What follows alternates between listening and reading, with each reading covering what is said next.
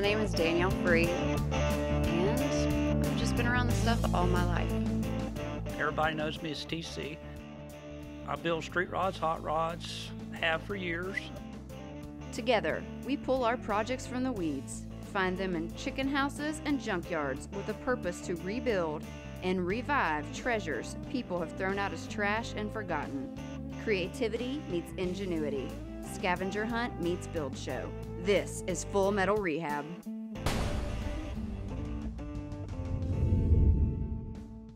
I've always built my own hot rods because I couldn't afford to have them built, so I had to do it myself. So, and you learn when you have to do it yourself. So, and can't afford to buy the stuff, so I just picked up on it. Growing up, my dad totally wanted a boy and got stuck with girls, so I became Dad's son for the most part, which meant weekends at swap meets and scrap yards and junk yards, and we spent our weekends there every weekend. That was our father-daughter bonding time. So, Full Metal Rehab, this is going to be our first project. It's our 1960 Chevy Apache, and we got it from our great friend Danny, who generously donated it to us, so I can have a parts truck. What we got here? All right. Project. Major project, looks like. Chevy Apache rotten truck. All right.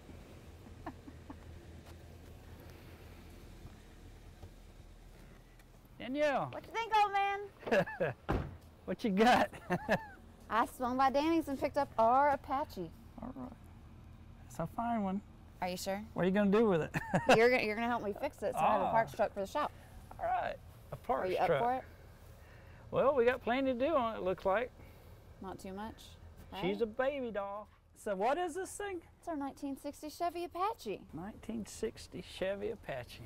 All right. What are we going to do with this thing then? We're going to make a hot rod out of it, a rat rod? I mean, what are we going to do? Let's keep a mix between the two, as long as she's fast. But I want her to look a little rough around the edges still. Well, we can do that for sure. I had to get you inside of it, and we'll have to pump this tire up, and we'll see if we can't get it off the trailer. Well, I'm just going to wait on you. I already did all the hard work before. I loaded it while you sat here. Yeah, that's true. All right, well, get your butt up in there, and we'll see if we can't get it off the trailer. Sounds good. Oh, damn. Really? At least I got a crate. It might be too tall for you, too. Project 1. Danielle needs a seat. Come on, old man, push. Let's get it off, huh? All right. Something's going to happen, maybe. I don't know what, but That's what I said. You can get it off. It's going to be a lot of work, but it'll be good work. There you go. Just like we planned. I love the Apache truck. I mean, people think she's ugly, but she's unique, and I like unique. The lines on it are different. The whole truck is different in its own. There's not a bunch of them on the road, so we're going to stand out. I love it. She's home, Buster Brown. I think it's just, it's a very unique truck. It looks, you know, the cab, the configuration of the doors, the roof line, it's just, it's different. I think we can really make a neat rat rod out of it. And the suspension with it under there, that's going to be a real good handling, driving truck. That's usually me. You've always in a good mood.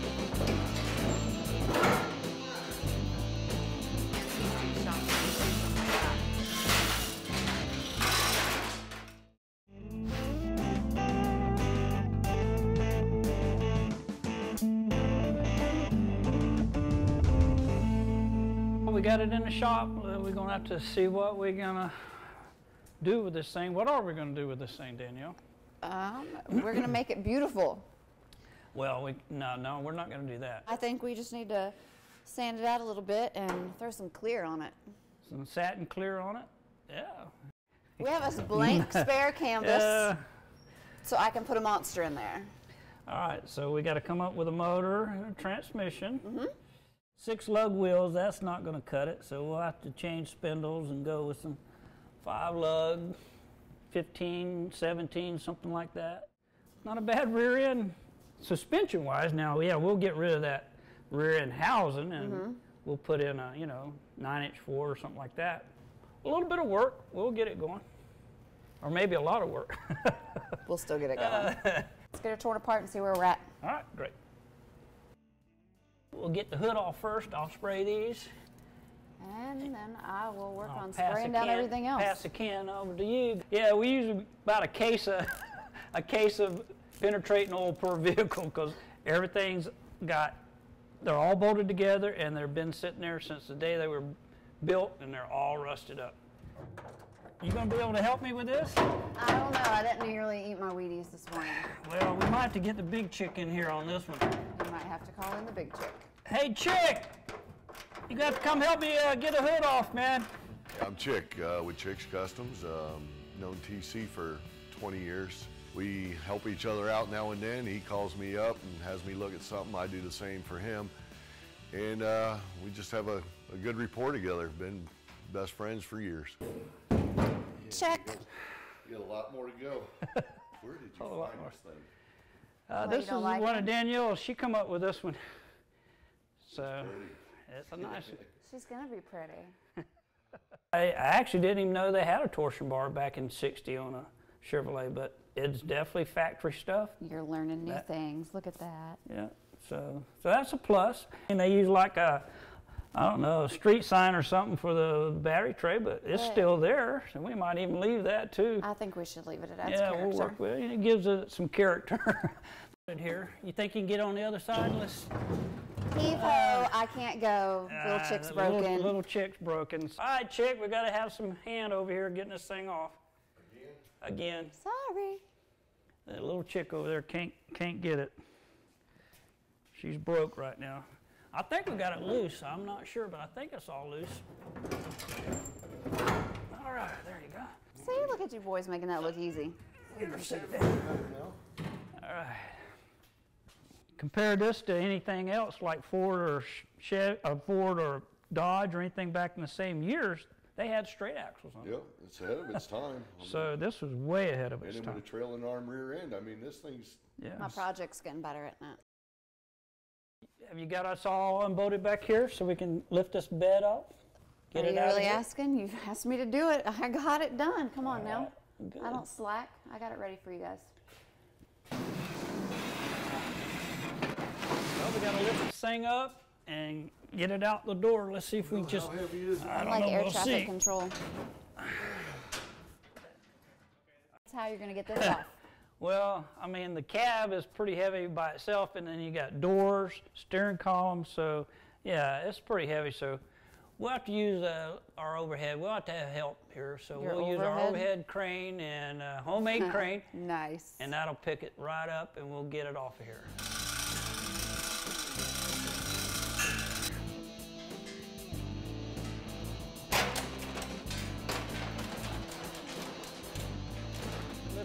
Like this? Yeah, that's it. I think you need to go get your douching clothes on, and we got to give this chassis a good cleaning. I get special clothes for douching. All Yep. right. All right, Get it I out got from wheel. under here. Outside. Limbo. Get lower now. Keep going. Keep going. You're doing real good. I was just waiting on you. Keep going. You're doing great, girl. We'll get it out here so we can clean her up. Steering box is tight. You know, I like that. So. You like a tight box? I like a tight box, so that's good and tight. So Every dog has its day. It might be a piece of shit now, but we're gonna fix it. we ain't lying. I'm faking that. That's the truth.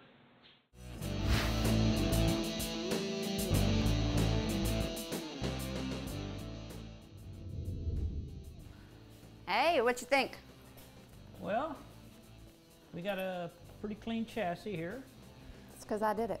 Yeah, a little rust, but that's that's what we've got. We don't see any major problems, right?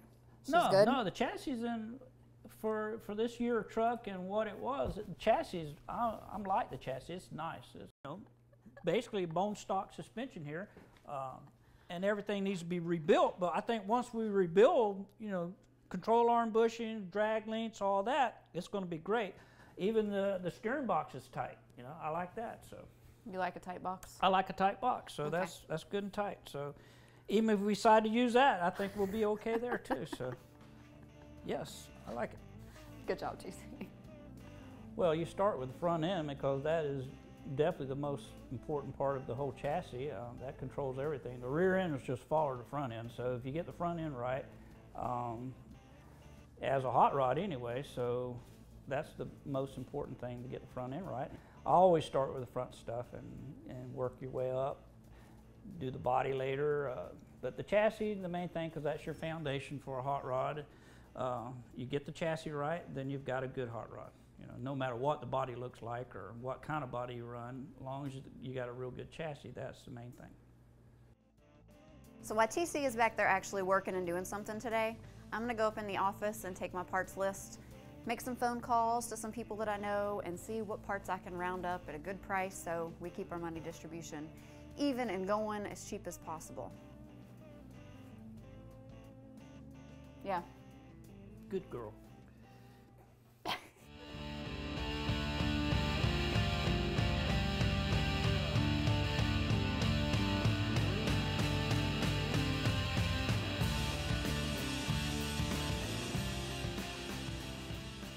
All right, so I got us some drop spindles coming in. They will actually be in tomorrow. All right. Somebody had them in stock, which I was pretty stoked about. And then I got a whole front suspension kit coming on the way, and it should take a few days on that. Very good, very good. Well, that's exactly what we need. That'll get us going. We'll go over there and look at the cab and see what we need on the cab. Hey Danielle, come let's check this cab out and see what we have, see what we don't have, see how rotten it is, what we got to replace. What do you think? Doesn't look too good for us, does it? What we got to do here, we got to try to get this cab structurally strong again, okay? Because you can see the floors are rotten, the rockers look rotten. We hadn't even looked up underneath it yet. When you hit a vehicle and see stuff fall out from underneath it, you know, that's probably a good sign of it being a little rusted, and it is. A little? When you can take and do that to metal, it's shot. It's shot in the ass. The floor really doesn't mean that much. So So we'll just see my how. feet falling through is not a safety issue. No, you're not going to fall through. We'll keep you from falling through. Right now, we're not going to worry about the floor. I've got a motor. A buddy of mine's got a motor. Tim's got a motor. We got to go up there and get the motor and transmission. We've got a this is going to be an automatic. See, this was a standard shift. It had a 3-speed on the tree on the column. Yeah.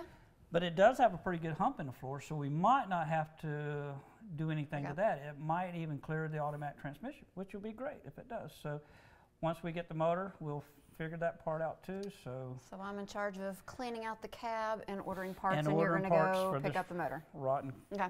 cab. And I think that'll give us a good plan, and we'll have plenty to do at that point. Okay, foul on me. This thing is a little bit rustier than TC probably would have wanted it to be. However, every dog has its day. This thing might be a piece of shit now, but we're gonna fix it. I wanna spend my money where it's a safety issue. And if this thing falls apart going down the road, it's not so safe.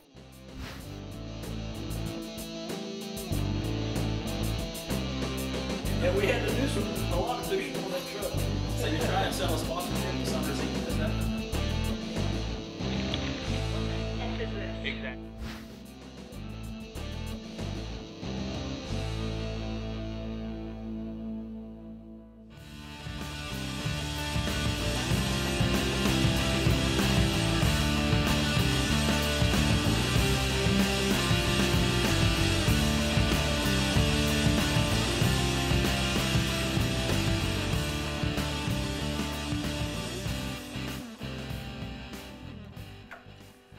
All right, Tim, I'm here to pick up this motor, man. Hey man, how you doing? Looks like you got it out. Yeah, here's this motor that you called on. You were looking for a motor for your Apache that you're building. Hello, my name is Tim Strange from Strange Motion Rod and Custom. I run a hot rod shop up here, and I've got some parts that TC needs for his truck project that come out of a truck that we're putting an LS swap in. So I'm gonna trade him this 350 and he doesn't know it yet, but I'm going to get a little labor trade for him. And this is why some people think us hot rodders are hoarders. No, we keep all these parts because either we are going to need it someday for a project or somebody we might know, and then it'll go to good use. This 350 came out of another C10, the next generation that we had. We're not going to use. We're putting an LS swap in it. So the dirt is free. Well, it kind of matches what it's going to go into. Believe me, it really does. It'll just work perfect. It's 350 tranny too. Yep.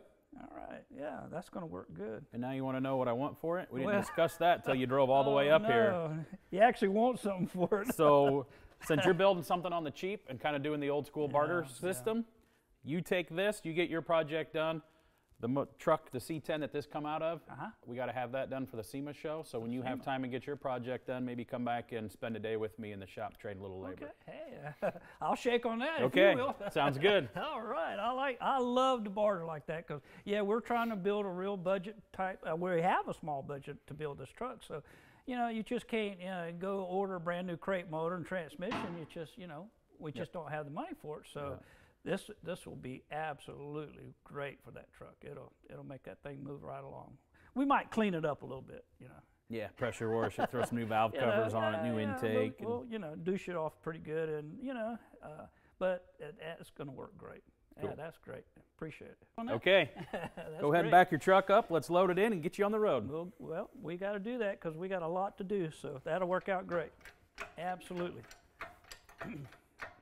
All right, so while TC was on his road trip, going to pick up the motor and all that good stuff, I went ahead and got the front end apart. So when he gets his rear end back, me and him are going to start mocking things up and seeing where we'll go from there.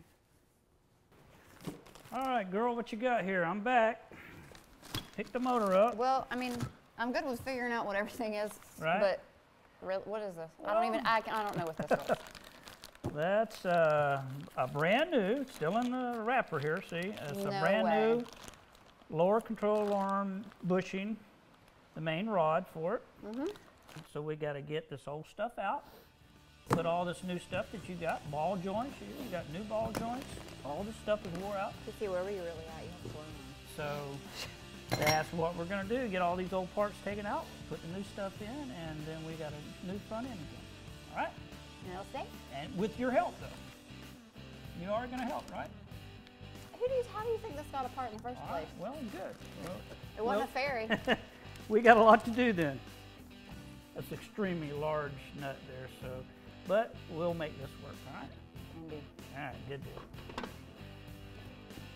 We'll make it, and we'll probably need a hammer. All right, big hammer. Big hammer. Thor's hammer. You might want to stand right here on this, because it's going to be... Don't, sling that and hit me. I won't.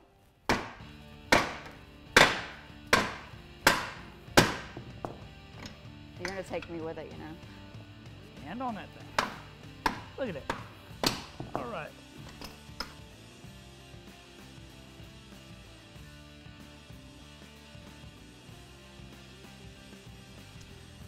All right, Danielle, I'm about to get my side put together. How's it going over there on yours? I am finishing up over here. I'm just tightening up this dirt fitting. Okay. Well, it looks like all these parts we bought, these new parts are fitted together right, and everything is, our drop spindles, everything looks really good now. And well, what about the brakes things here? They said these drop spindles will take from 70 to 72 Chevrolet GMC rotors and brake calipers. So I guess we took some apart here the other day. Remember that truck we took apart, that old GMC? Yeah. And it was a 70, 71. Let's try those and see if they work. Then if they're good enough, we'll use them. If not, at least we know what we can go buy and make it work, all right? I'll go grab them. You can grab them for me and we'll try them and just see if they work. Well, I've been working with TC now for 3 months, and it's been great. He knows what he's talking about. I'm learning a lot, and he's a hoot. He's entertaining, so it's not boring. It's fun going to work every day. I like it. And she's not the normal girl. She's been around, the way she was raised with her dad, around racing and going to, salvage yards and picking. And I mean, how many times do you ever get to work with a you know, a good-looking girl that knows something about hot rods. That part looks good. Then how about the brake caliper itself?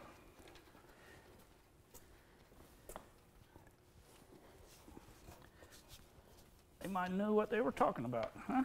Maybe so, maybe so. That looks like it's gonna work. All right, brake caliper. These are the big ones and not the metric ones, so they have more stopping power.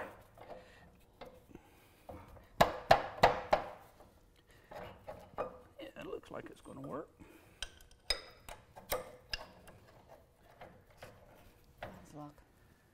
With some new brake pads, we'll be In business? we'll be in business. These are pretty rough. We might have to turn them, or if they're I can check too and get wore them out, turned. we might have to get a new set, but at least we know what we go for now. All our parts come in, they actually bolted on. We didn't have to get the torch out or grinder. I mean, everything bolted in place, and it looked like it's all right. So, and it looks like it's going to work. So you did a good job there. So I guess our next deal is what? Rear end? Rear? Rear suspension.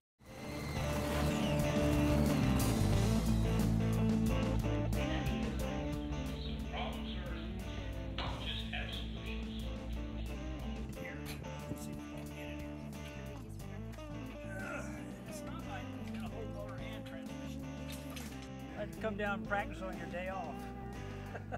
Well, 55, whatever is the time to be. Damn, he's even breathing hard. He gives a lot of It's like he ran the course. He didn't drive the I course, should he have ran used it. 2 heads is what it was instead of smoking.